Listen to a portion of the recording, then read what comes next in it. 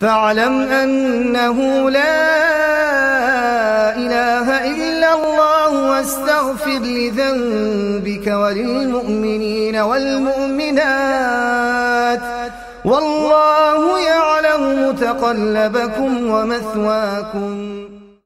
أن أمته ستفترق على 73 فرقة كلها في النار إلا واحدة، وهي من كان على مثل ما عليه النبي صلى الله عليه وسلم وأصحابه. ولا يهولنك كثرة الجمع، فالحق هو الحق وإن لم يأخذ به إلا واحد. Bismillahir Rahmanir Rahim. In the name of Allah, the most gracious, the ever merciful. Alhamdulillahi Rabbil Alameen. All praise is due to Allah, the Lord, creator and sustainer of all things. وَالصَّلَاةُ وَالسَّلَامُ عَلَىٰ أَشْرَفِ خَلْقِ اللَّهِ أَجْمَعِينَ. And may Allah raise the rank of and grant peace to the most noble of all of the creation of Allah, Nabiyyina Muhammadin, our Prophet Muhammad, وَعَلَىٰ آلِهِ وَصَحْبِهِ أَجْمَعِينَ, and likewise that of his family and companions, all of them in entirety. Amma ba'd. As for what follows, then we thank Allah Ta'ala for allowing us to witness these greatest days of the year and most virtuous days of the year. Mukabbirina muwahhidina, saying Allahu Akbar, la ilaha illallah, Wallahu Akbar, walillahi alhamd, declaring His greatness and singling Him out with all of our acts of worship. We ask that He grant us understanding in His religion, and that He forgive us of our sins, and that He enable us to do those deeds that He loves from us and is pleased with, and that He enable us to fast tomorrow on the day of Arafah.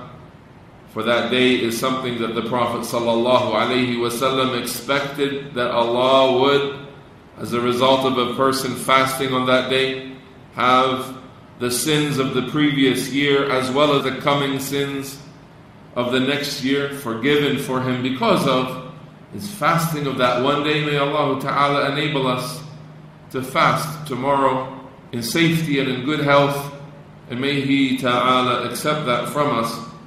We come back with our brothers here locally at al-Masjid al-Awwal in the city of Pittsburgh, and with our brothers at the At-Tarbiyah initiative of South Florida, and our brothers at Masjid Quba in the city of Orlando, and our brothers and our sisters as well in all of those places at Islamic Center of Palm Beach, and all of those who join us at this hour, and all of those who join us later through the recordings.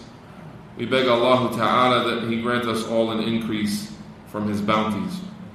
We return at this time on this Saturday afternoon, the 8th day of Dhul Hijjah, in the year 1437. We return to our study of al-Usool ath-Thalaathah, the three fundamental principles, authored by the great scholar Shaykh al-Islaam Muhammad ibn Abdil-Wahhaab at-Tamimi rahimahullah ta'ala, and explained by the virtuous scholar al-Allama Muhammad ibn Saalih al-Uthaymeen rahimahullah ta'ala. May Allah have mercy on both of them.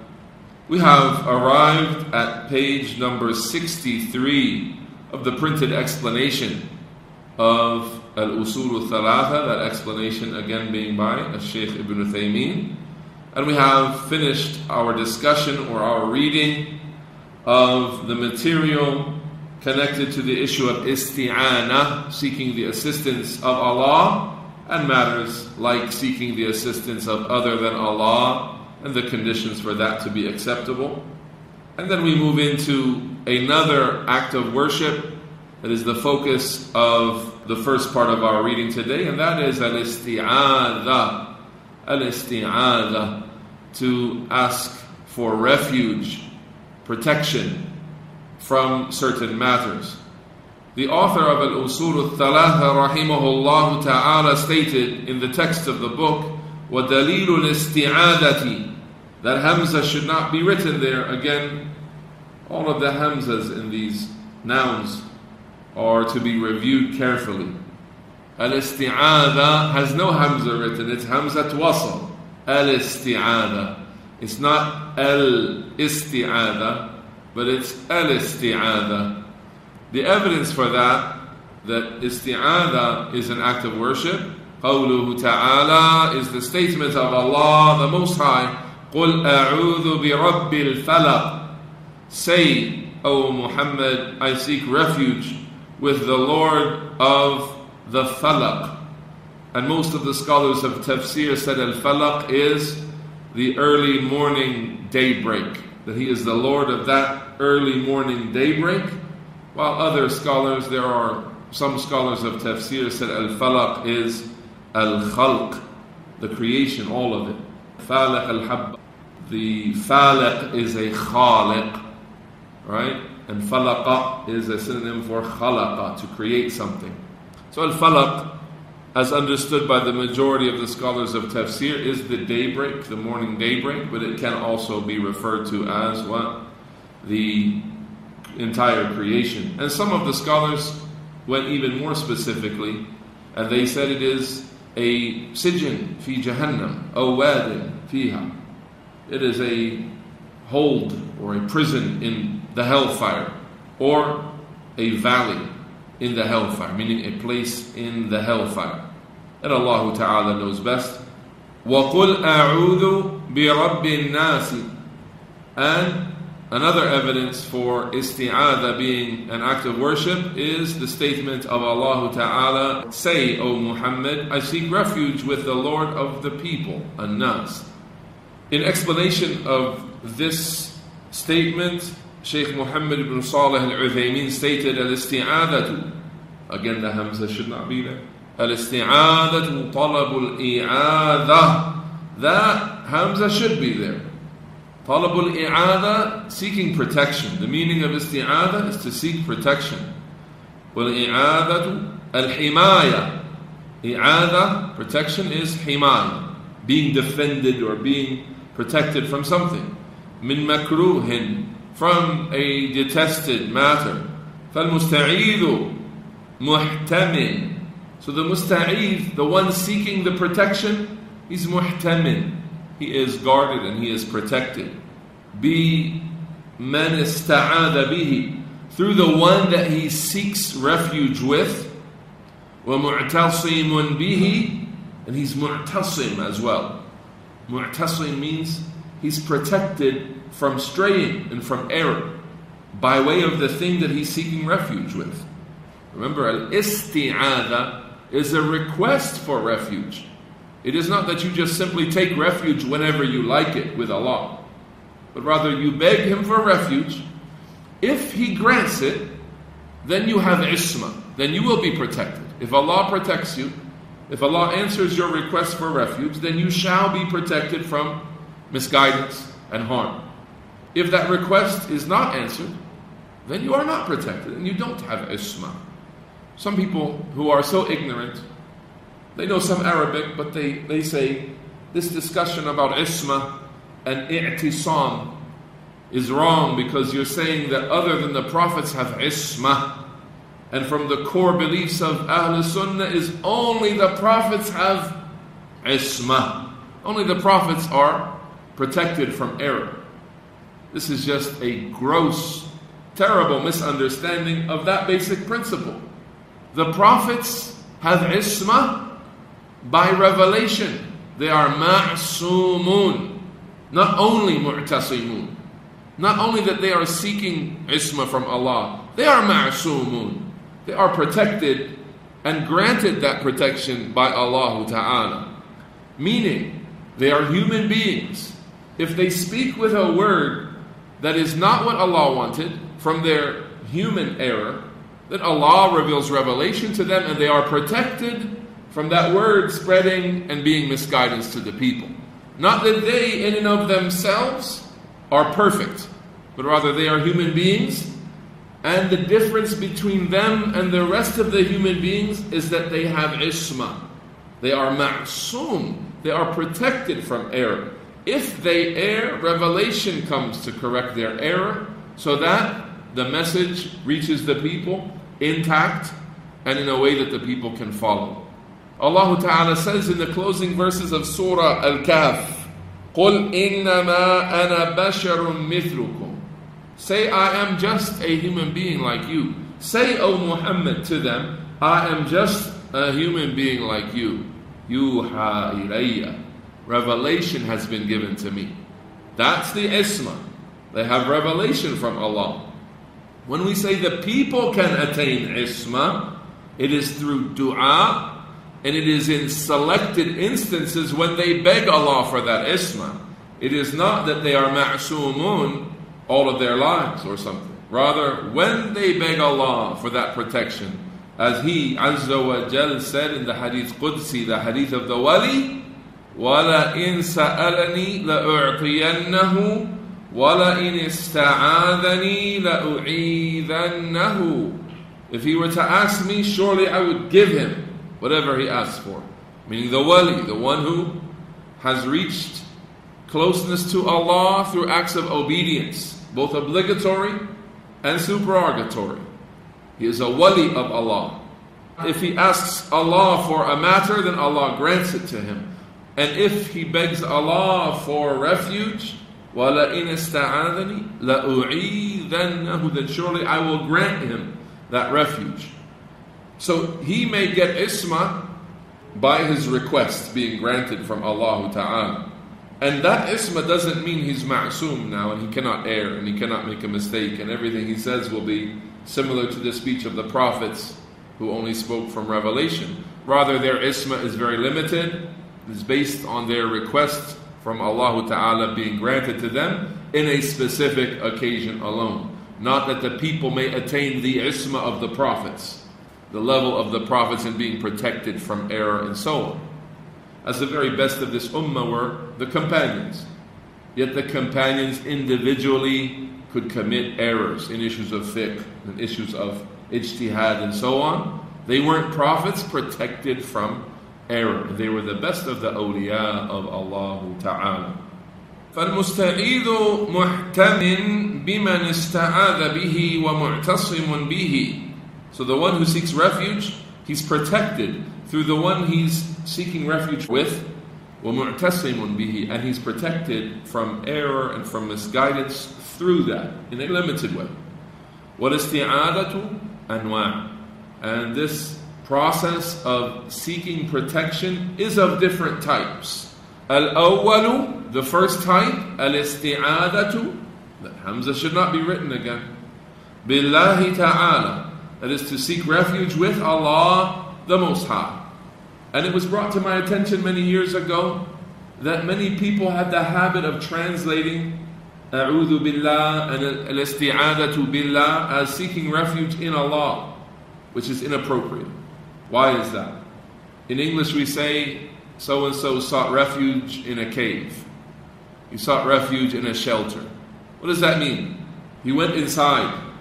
But when you seek refuge with someone, the more appropriate translation of al-isti'adha billahi, seeking refuge with Allah and not in Allah, seems to be a very rigid translation that doesn't allow for the way we use our prepositions in the English language. الاستعاذة بالله تعالى وهي المتضمنة لكمال الافتقار إليه. And that includes a complete kind of acknowledgement from the servant that he is destitute and in great need of Allah. والاعتصام به. And that he seeks protection through him. That he seeks to be protected from error and misguidance through Allah. وَاعْتِقَادِ كِفَايَتِهِ. And it must also include that he believes that that is sufficient for him. Seeking refuge with Allah will suffice him no matter what he is facing.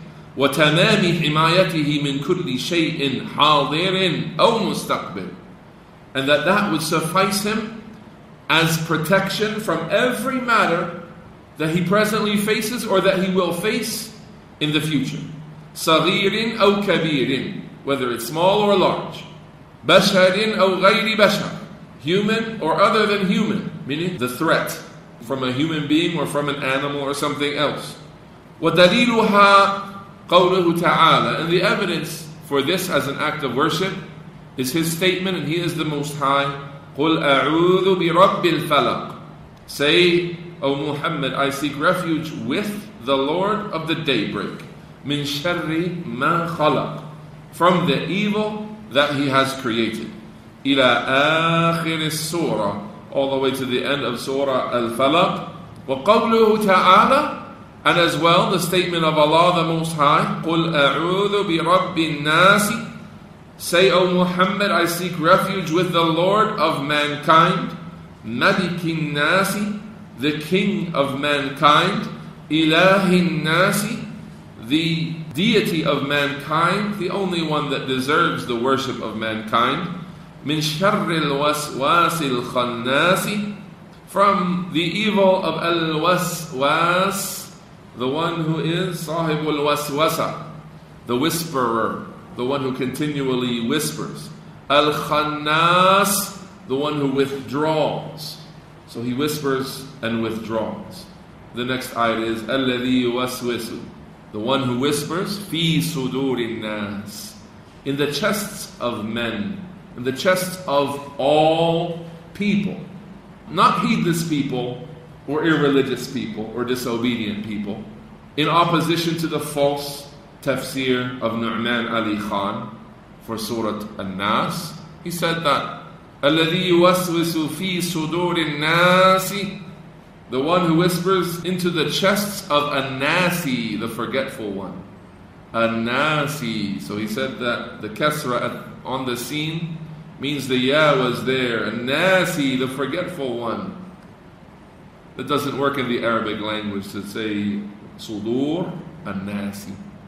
The chests, plural, of the one individual forgetful person. Doesn't work. To put a mufrad to a mufrad, a singular noun to a singular noun. The one who whispers in the chest of the forgetful one. Not the chests, plural, of the forgetful one, individual. No, it doesn't even work in the Arabic language. Yet this is the tafsir of the one that is being promoted on the internet by children as being an expert in tafsir. Min al-jinnati wal-nas, and al-waswas al-khannas, shaitan who whispers and then slips away, is from the species of jinn and mankind, both. A point of benefit that helps us understand the danger of that false tafsir is that when you believe that al-waswas al-khannas exclusively whispers into the chest of a forgetful person, you assume that the pious person is now safe from the whisperings of the shaitan. The exact opposite of the teachings of the scholars of al-Islam. Scholars of al-Islam, they say, the heedless one, disobedient, immersed in disobedience and heedlessness, does the shaitan come to him to whisper to him? No, the shaitan owns him. He doesn't need to whisper to him. He's already got him. Who does the shaitan need to whisper to? The pious one. The one who's careful, the one who's practicing his religion. And this is what, for example, Shaykh Muhammad ibn al-Uthaymeen mentioned about al-wasawas, the whisperings that come to the chest of the people. This is something that is a sign of piety and closeness to Allah. That you have wasawas, not a sign of weakness that you are a person who's afflicted and poor in your religion. But rather, if you have wasawas, that means the shaitan is targeting you. Why is the shaitan targeting you? Because you are on a good level and a good practice of Islam. So good news for those people who say, I feel like I'm suffering from low iman because of wasawas, because I have whisperings that come to me from the shaitan. Rather, remember when the companions, they mentioned this to the Prophet ﷺ. We have things that come to us, يَتَعَاظَمُ أَحَدُنَا أَن يَتَكَلَّمَ بِهِ. One of us could never even bring it to our lips to talk about the kind of thoughts that are being presented to us, meaning through these whisperings. So the Prophet ﷺ said, أَوَجَدْتُمُوهُ, you detected that. And they said, yes. He said, ذَاكَ صَرِيحُ الْإِيمَانِ. That's the explicit, genuine nature of Iman, of faith right there. The fact that whisperings are taking place and you are so in tune with your heart that you detect them. Because there are other people who don't detect them. So whisper to do some evil, they just go and do it. They don't ask about it. They don't question what's happening. But here the believer, he says, what kind of thought is that? He has an internal struggle going on. He recognizes the work of al-Waswas al-Khannas. And it bothers him. And he detects it. That's his Iman. Being able to detect that. Don't you know that people immersed in disobedience, they'll just claim, my heart is clean. Immersed up to their necks in disobedience. But they say, no, I'm clean. I love Allah in my heart, that's enough. They are totally out of touch with their heart. Yet they claim pure, soft hearts and so on. But their hearts are like rocks. They have no connection to their hearts. Every whisper from the shaitan to disobey Allah that comes to them is obeyed and never questioned. So there's no struggle within their heart. They think they have a good, clean heart. They have a corrupt heart.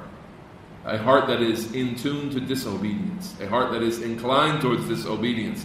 A heart that is accustomed to and used to as a routine disobedience. A heart that is disturbed by obedience. A heart that is, it's problematic for this heart now to obey Allah and to shun those wasawas. Those whisperings that come to the chest now become the routine. We follow them and we follow after our heart. Don't you see the corrupt, bankrupt, sexually deviant people and all kinds of deviant people in the West when the people have freedom of speech? What do they say about living free and things? Follow your heart. You have to be a free person. You have to go out and follow your heart. They teach people through their romance novels and their stories. They teach young girls, you have to follow your heart. If you're married to a man and he doesn't really ignite your fire like he used to, and you see another man and you fall in love with that man, you have to leave this husband of yours and you have to chase your heart. This is what they teach the people from a young age. Chase your heart. Love conquers everything. What do they mean by love conquers everything? Hawa, shahwa, the burning desire that the shaitan puts in your heart for what is disobedience. You must follow this. These are wasawas. The people of disobedience become so accustomed to it that they wish that to be the norm. That what makes a person truly free and truly good in his soul is that he follows after his heart. Don't you see that's what every homosexual says? I have to be true to myself. I have to follow my heart. What is he following? Al-Waswas al-Khannas. The evil whisperings of his sworn enemy. But he says, I need to be true to myself. I can't fake who I am. I have to be a homosexual. Because it means bravery and being true. It means sincerity. That's what it is. And, being a person who repels those thoughts, that's hypocrisy. Look how everything has turned upside down once the heart becomes corrupt. Wholesome manners, upright behavior is hypocrisy. Restraining yourself. Being dissimilar to animals, not following every whim. This is now what? Hypocrisy and weakness. And what is courageous behavior? What is freedom? What is following your heart and being a true spirited individual? What is it? Going after every filthy whim that comes to your heart. You seek refuge with Allah Ta'ala from al-Waswas al-Khannas. These matters are very important for us in the West to understand. Al-Isti'ana, its reality, the surahs, al-Falaq and al-Nas, for us to be reciting them after our salawat and khams, for us to understand their meanings and not to allow simple people without principles in Islam to come and corrupt the meanings of al-Mu'awwadatain, the two surahs, al-Falaq and al-Nas. As our understanding of them is essential for us to be on guard against our sworn enemy. For someone to teach you that if you're pious and you're a person who makes a lot of mention of Allah, then the shaitan has no way to your heart. Because he's the one, الَّذِي يُوَسْوِسُ فِي صُدُورِ النَّاسِ. He's the one who whispers into the chests of forgetful people. Not you, the pious one. The one who prays in the masjid, and the one who takes care of your salah, and the one who gives in charity, and the one who remembers Allah. This does what? This gets you to put your guard down against your true enemy. To say, so long as I've done all these acts of piety, then I'm not nasi, I'm not a forgetful person, I'm not a heedless person. So the shaitan won't whisper to my chest. The reality is, the more pious you are, the more you draw close to Allah, the more the shaitan needs to target you. The more the shaitan will whisper to your chest, as was found in the reports of the companions. And Allah Ta'ala knows best. So the first category of al-isti'adha is isti'adha with Allah Ta'ala. My apologies for speaking much when we should be reading the words of our scholar here. But there are some times when things need to be relevant to us in the West, and I hope that what I've said is in line with that. الثاني الاستعاذة بصفة من صفاته. The second kind of isti'adha, to seek refuge with Allah as an act of worship, is to seek refuge with Him through one of His attributes, كَكَلَامِهِ. Like when you seek refuge with the kalam, the speech of Allah, وَعَظَمَتِهِ, His greatness, وَعِزَّتِهِ, and His honor, وَنَحْوِ ذَلِكَ, and similar things like other attributes. وَدَلِيلُ ذَلِكَ, the evidence for that, قوله صلى الله عليه وسلم أعوذ بكلمات الله التامات من شر ما خلق. I seek refuge with the kalimat of Allah.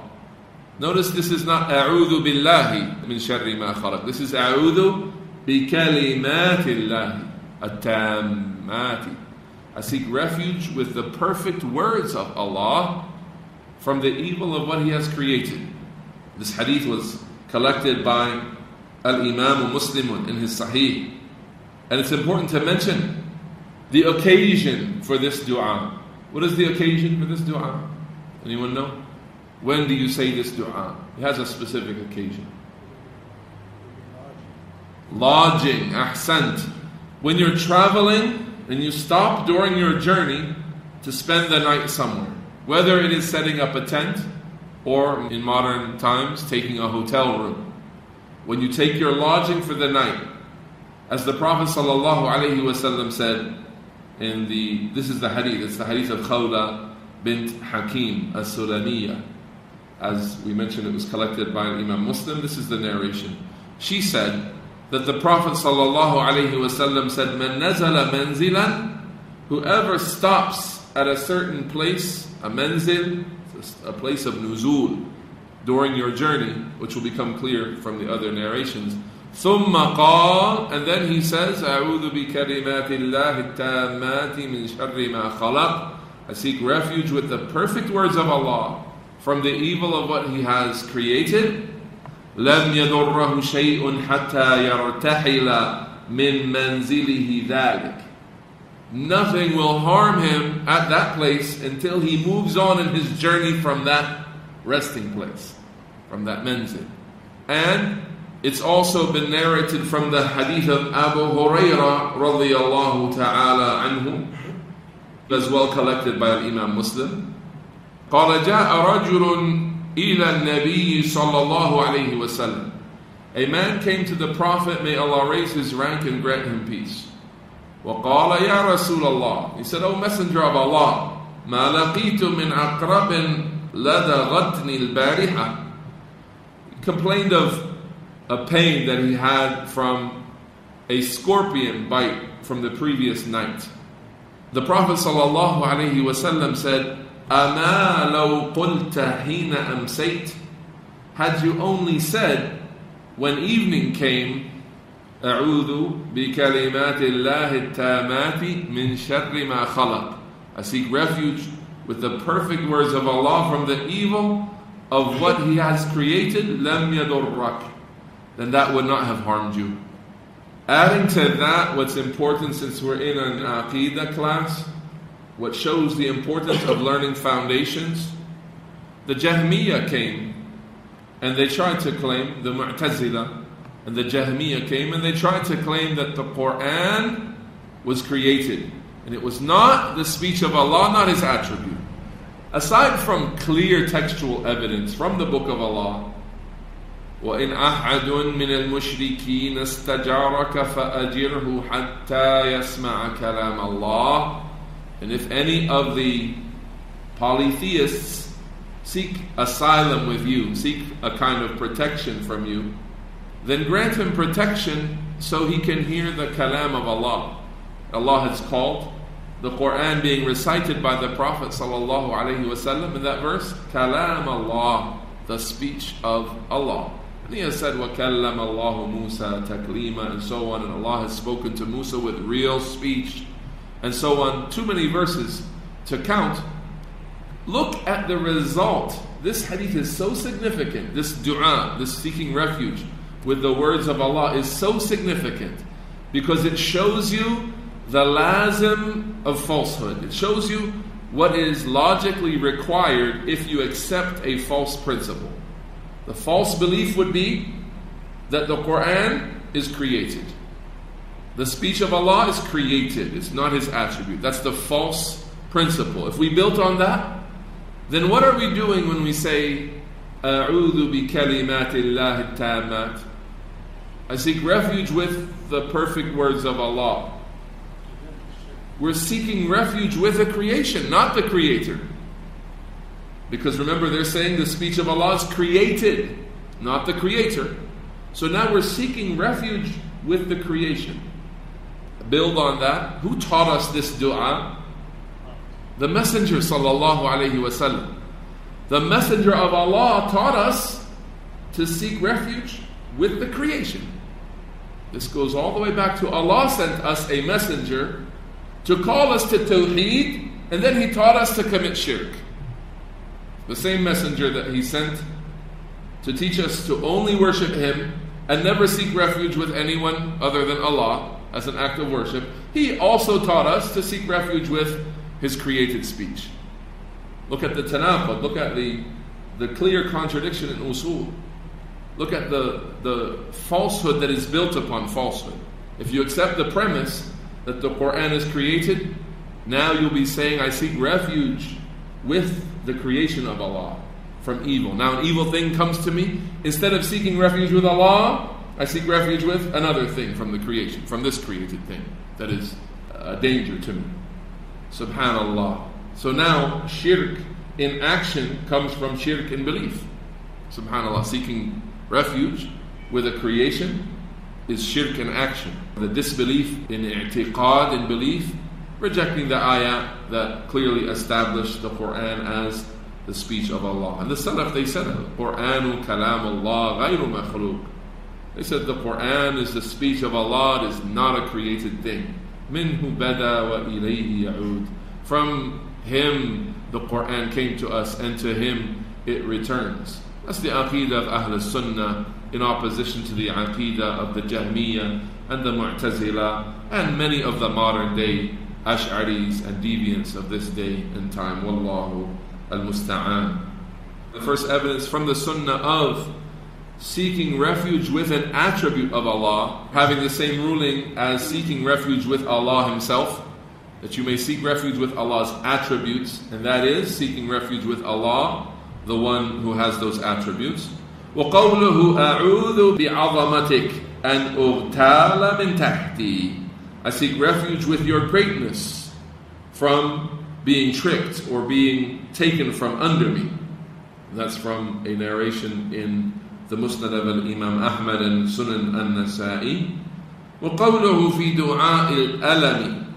And he said, or his statement as well, the statement of the Messenger of Allah, may Allah raise his rank and grant him peace, in the supplication for someone who has pain. أَعُوذُ بِعِزَّةِ اللَّهِ وَقُدْرَتِهِ. I seek refuge in the honor of Allah and in His capabilities. مِنْ شَرِّ مَا أَجِدُ وَأُحَاذِرُ.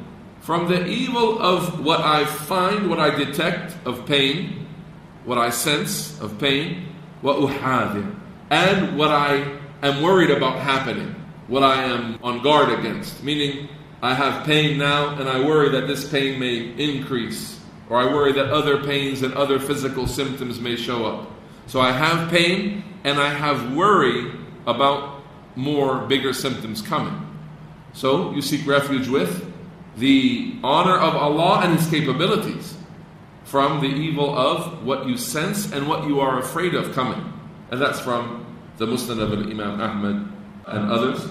And this comes from the narration of Uthaymin ibn Abdul-As radiyallahu anhu, who said that the Prophet sallallahu alaihi wasallam taught them to say وَقُلْ سَبْعَ مَرَّاتٍ, say this 7 times, أعوذ بالله وقدرته من شر ما أجد وأحاذر.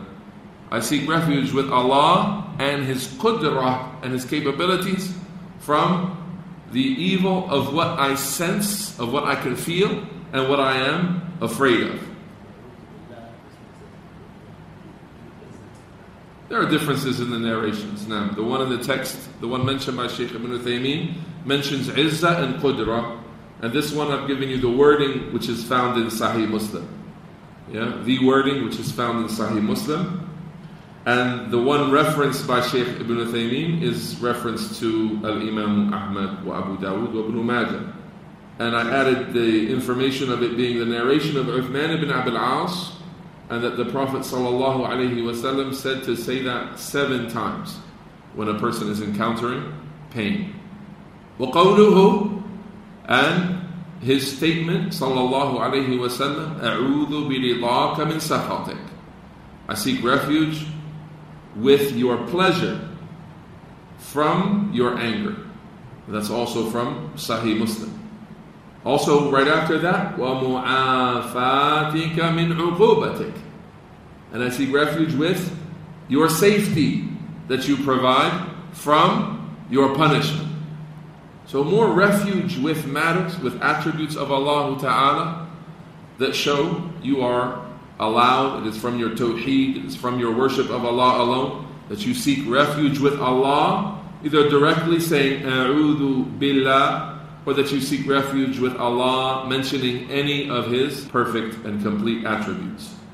وَقَوْلُهُ صَلَّى اللَّهُ عَلَيْهِ وَسَلَّمَ حِينَ نَزَلَ قَوْلُهُ تَعَالَى, and his statement, may Allah raise his rank and grant him peace, which is collected in Sahih al-Bukhari, that he said when Allah revealed this verse, قُلْ هُوَ الْقَادِرُ عَلَىٰ أَنْ يَبْعَثَ عَلَيْكُمْ عَذَابًا مِّن فَوْقِكُمْ, say, O Muhammad, He is the one fully capable of sending down upon you a punishment from above you, from Surah Al-An'am, the 65th verse, فَقَالَ أَعُوذُ بِوَجْهِكَ, I seek refuge with your face, another attribute of Allah Ta'ala. So we have a number of evidences here from this great Imam, rahimahullah Ta'ala, helping us to understand that it is perfectly fine and in line with our tawheed, our worship of Allah alone, that we seek refuge with the attributes of Allah, or with Allah Ta'ala Himself.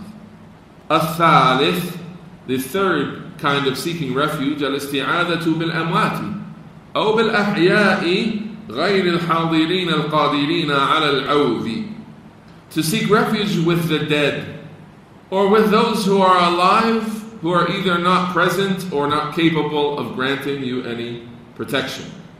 فهذا شرك, this is an act of shirk, polytheism.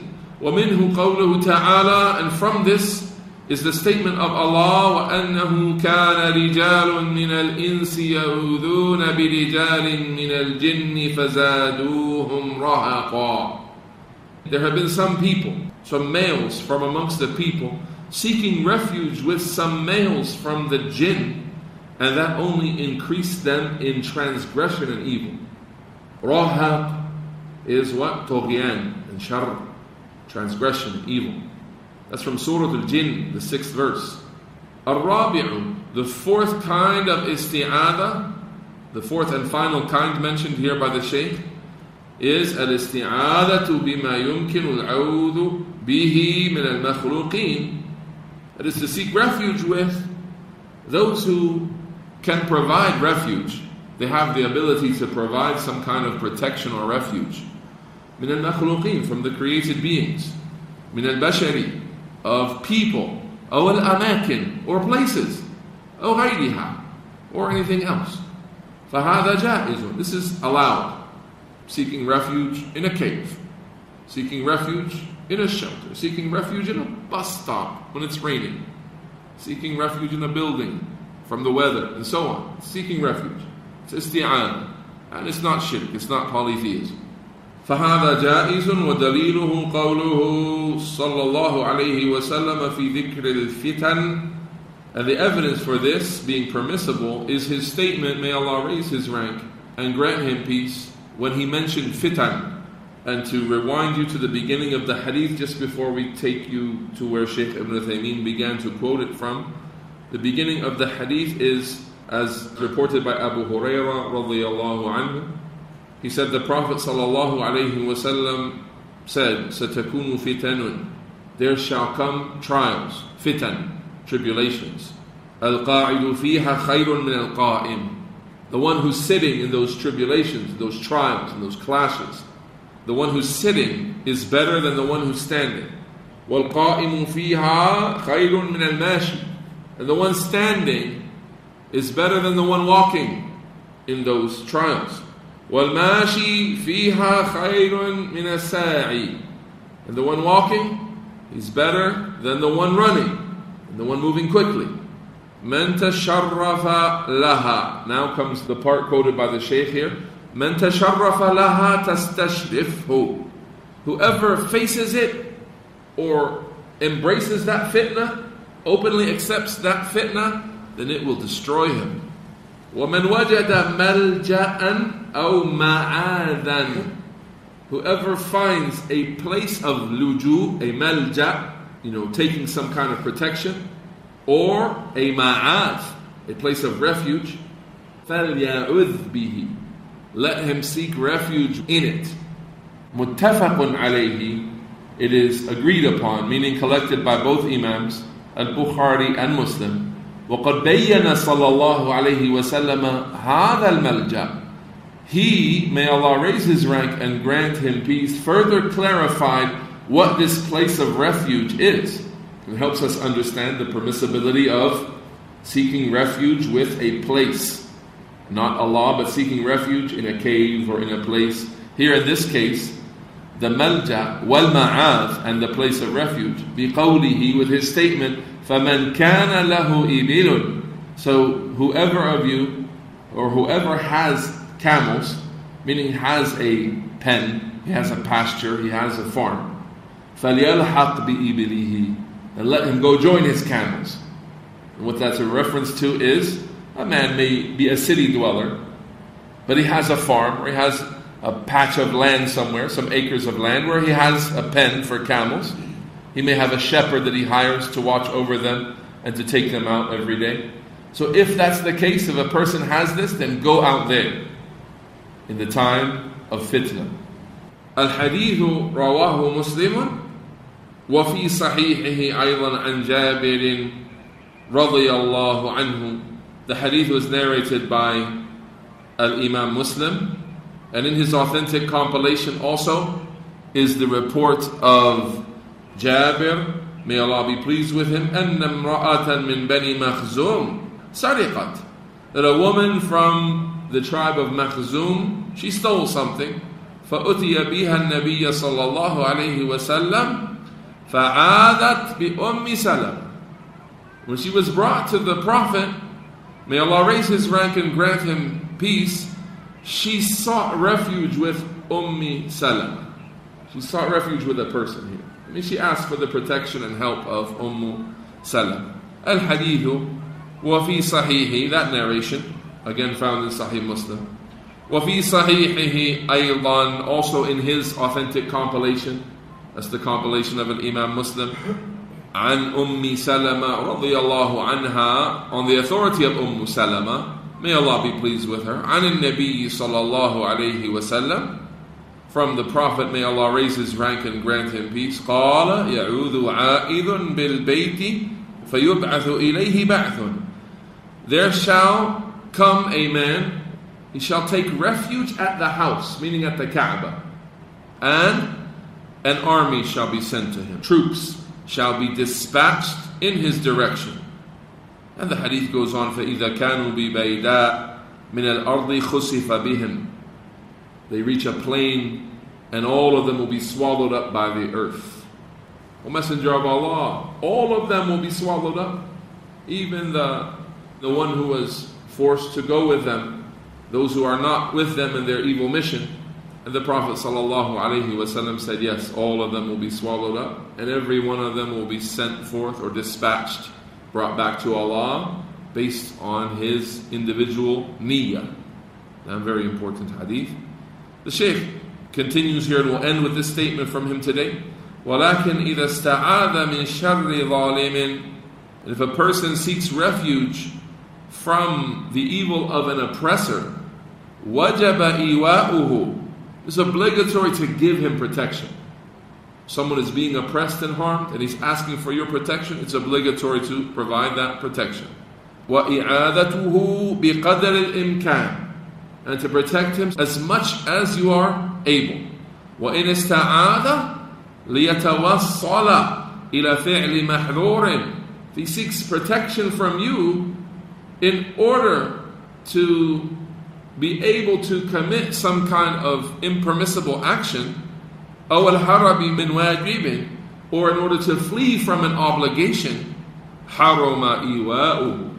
It's impermissible to grant that refuge. It's not allowed for you to grant that refuge.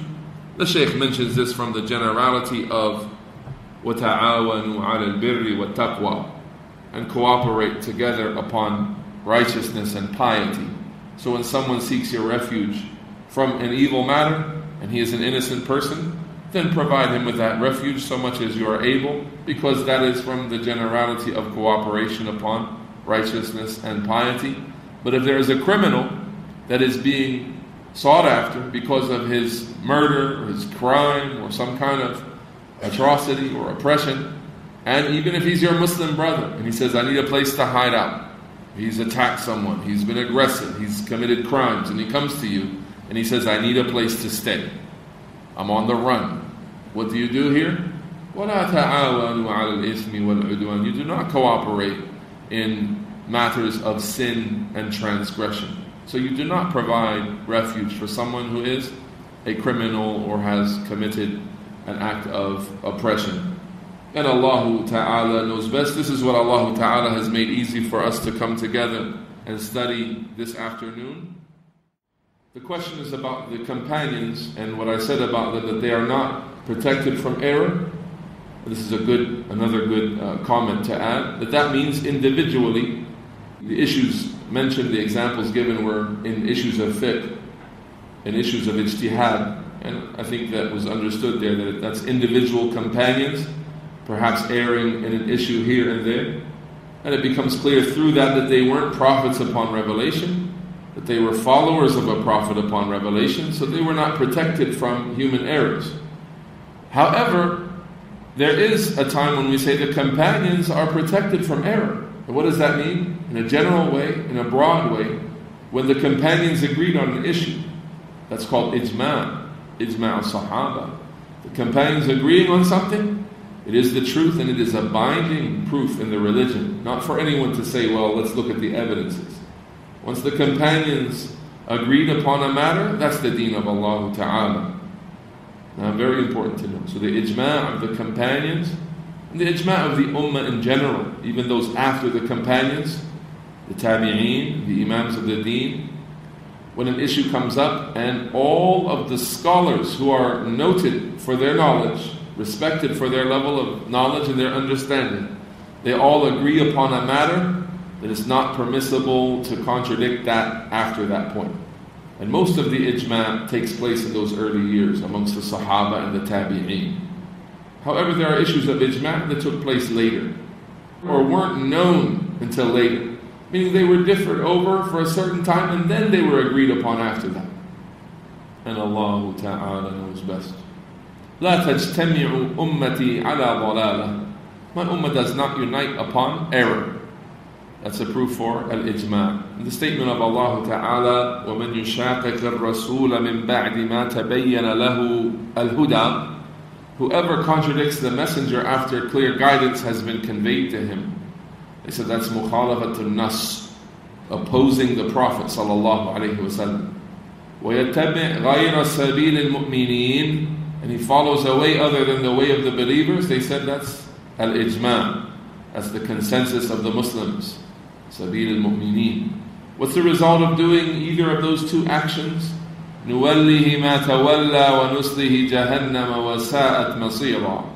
We'll turn him to what he has turned himself to and enter him into Jahannam, the hellfire. What an evil abode. We seek refuge and protection from Allah Ta'ala. And Allah Ta'ala knows best. So now, when I said that companions were not infallible, I meant their individual opinions. But as a body of companions, their ijma', their consensus is infallible, and it is deen. And Allah Ta'ala knows best. And the companions, and the issue of the companions, it's always an important matter to be precise in our speech regarding that. As al-Imam Ahmad ibn Hanbal, he said in his Usool al-Sunnah, the very opening of Usool al-Sunnah. What is it? The very first statement in Usool al-Sunnah is the Sunnah indana. What? أيوة ما جاء به أصحاب رسول الله صلى الله عليه وسلم أو كما قال رحمه الله. The Sunnah, according to us, that means the correct deen. According to us, it is what the companions were upon. وَالِاقْتِدَاءُ بِهِمْ, and to follow them, the companions and their status, loving them and honoring them and mentioning their virtue. All of these matters are beautiful matters in our religion, and we thank Allah Ta'ala for success.